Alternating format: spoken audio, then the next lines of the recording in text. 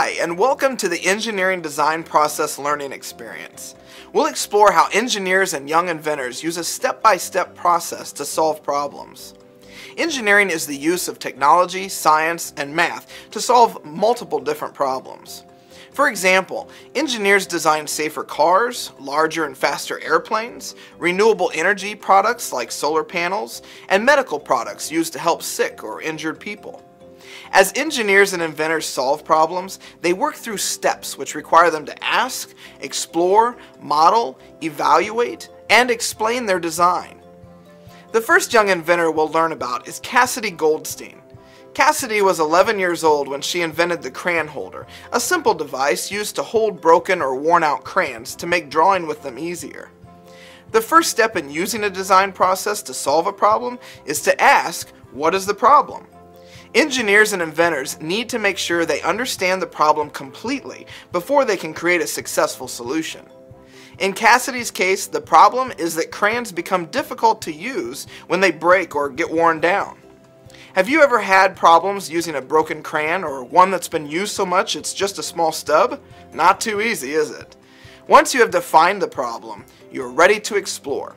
In this stage of the design process, engineers and inventors brainstorm and sketch ideas of how the problem can be solved. When Cassidy was brainstorming how to solve the problem of crayons becoming difficult to use when they wear down or break, she used a clear plastic tube that was originally designed to hold water for a cut flower.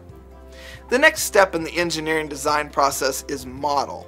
In this step, the engineer or inventor selects the best possible solution for the problem and may build a model. Cassidy took her idea and started to sketch out details for her design, using the sketches to figure out exactly how her product would work. She even used those sketches for her patent application.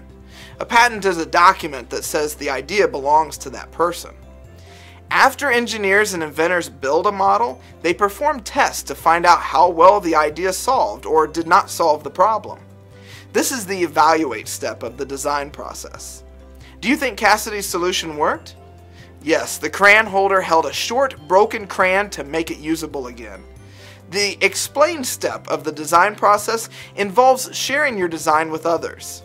By explaining your product and the process you used to create it, other people will learn about your invention.